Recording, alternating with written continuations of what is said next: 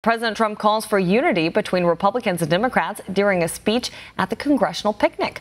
One America's Connor Howe has more on the event.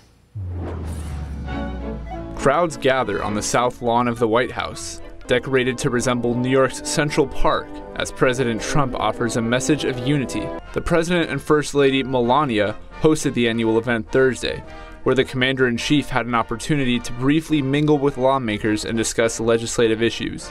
The President spent a large portion of his time, however, paying his respects to Majority Whip Steve Scalise, highlighting the bipartisanship and unity displayed following the June 14th shooting. Scalise and 3 others were shot at a baseball practice the day before the annual Congressional baseball game. In the wake of the incident, attendees of the game showed their overwhelming support, raising a record $1.5 million for several charities. At the dinner, the President expressed his amazement with the unity displayed since the shooting, also giving a positive update on Scalise's health.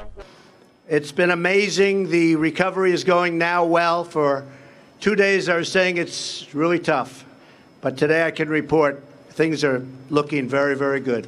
President Trump said he managed to visit Scalise in the hospital and told attendees Scalise's kids were given a special tour of the White House before the event. He also thanked the 2 Capitol Hill officers who were shot in the incident for their life-saving actions on the field. The president, inspired by the recent solidarity in Washington, said although there's differences between the 2 sides, he hopes prior wounds can heal for the good of the country. It's our hope that this unity that was displayed that evening can maybe continue to grow and thrive between Republicans and Democrats. And I think, honestly, we'd all be doing a lot better. And I know the country would be doing a lot better.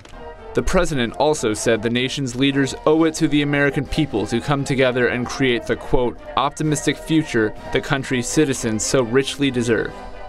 Connor Howe, One America News.